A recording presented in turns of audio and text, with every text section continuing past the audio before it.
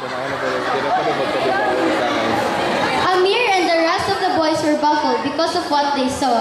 Unsay tuyuan ng mga Americans oy, nganong na sila diri sa among land?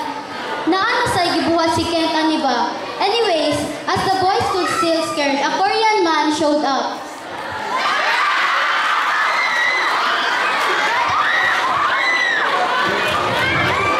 Yeah, what are you doing here, Samdok? What are you doing here? This is a private area. Ash, you tried to hurt these people that walk up about kung saan na lugar? Hey, where are we? This is a private area, right?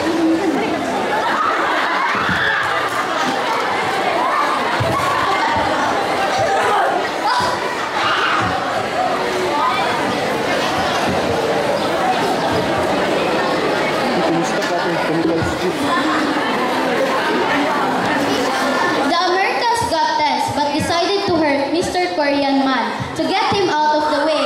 Agoy! Ouchie! Opas, we don't know what's coming.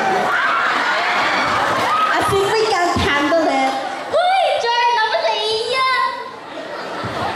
The Americans continued to injure more and more people from the countries, but they were confused most of the time. Like, are these people not the same ethnicity? What is this place?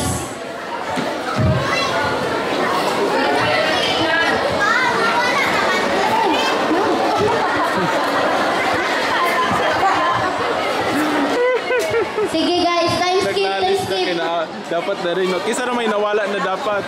I don't understand this. What did we do to deserve this? True, I'm still scared what will happen next. What? We should defend. That's nonsense. Don't be afraid. Madlang bantuan na, oy, mamatay naman tapang ugma. Mamatay siyang gugma. But let us fight for our freedom. Now, the friends were on their way to prepare to fight these Americans. Huy! Awag na sila. Oh, so prepared. Yeah, grabe. Ginisayang saya, bye.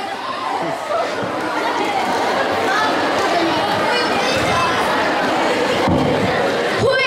Delete already, Ani! Mga tsamanta! Guys, tarong, gusto mo mamatay? Tarong na!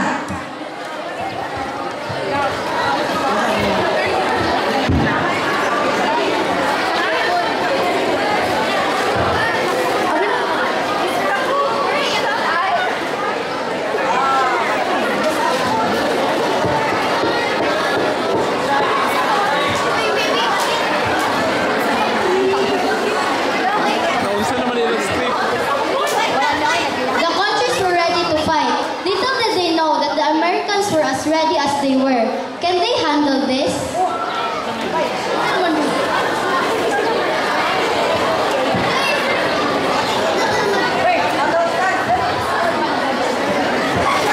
Now playing ABC by Comical.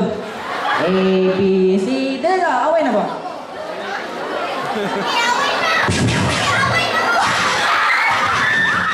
Uy, matay!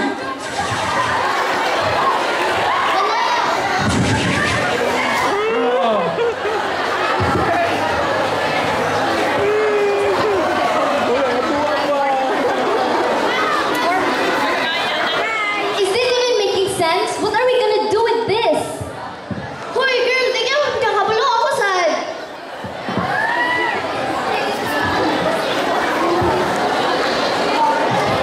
Wala na lang. Wala na lang sa script pa.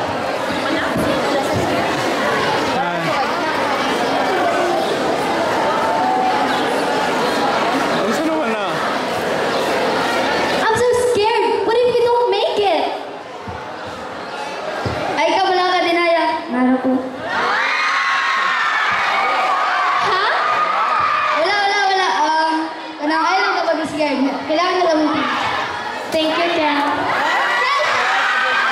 Ken, ako niyan!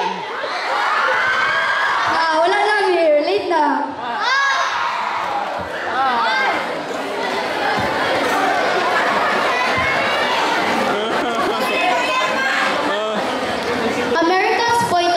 before the war.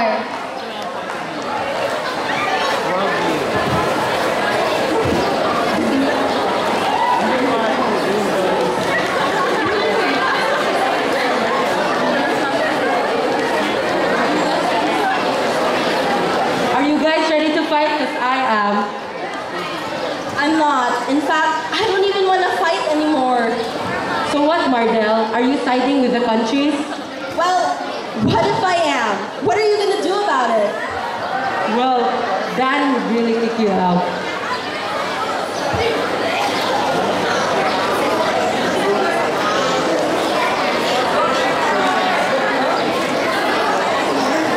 Let's go, Americans!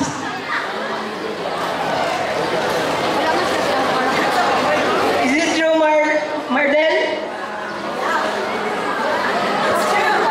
As a leader, I will kick you out from our group.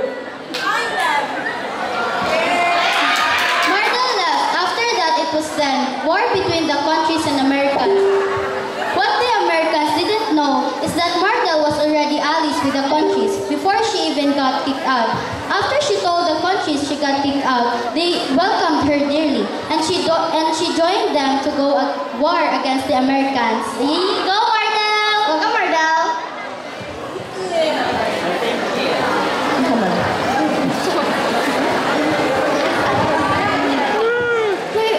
Wait guys, I didn't sign up for this. It's not giving anymore.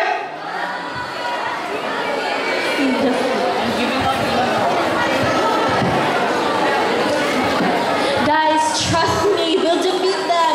Never back down, never what? I'm not young. Hey! Basin ka never back down, never what? Nakadira Mardel ha? Pero di man din mo surrender ang Americans na patay Trust na me, lagi. Things did took an unexpected turn. Turns out, some Americans surrendered. The countries were slowly winning. Woo! The countries are winning!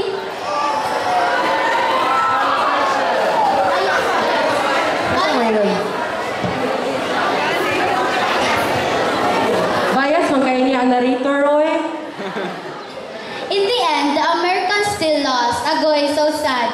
Don was in denial. Naunsa ka, Danoy?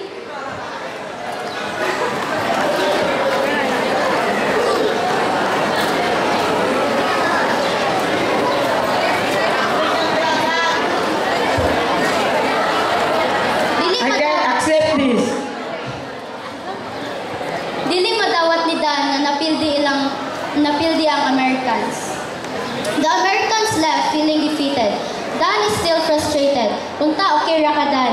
Sige na lang kagkasuko. The countries happily celebrated, but someone felt something else. Congrats to me and you. Oh, there we go. I feel so amazing. I feel so amazing, Sarang.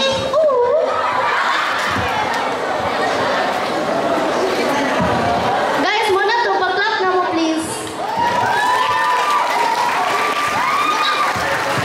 In the end, the Americans forgave the countries, but also apologized sincerely for hurting them. They're basically friends now. It's a win-win for everyone. Well, that concludes our story here, folks. If you're wondering about Kang Kent of Danaya, secret lang sana sila. Imayday pa lang ninyo. Joke. Forgive everyone. There's no point in staying mad at them all the time. Be kind and love others the same way you love them. Out. Okay guys, salamat.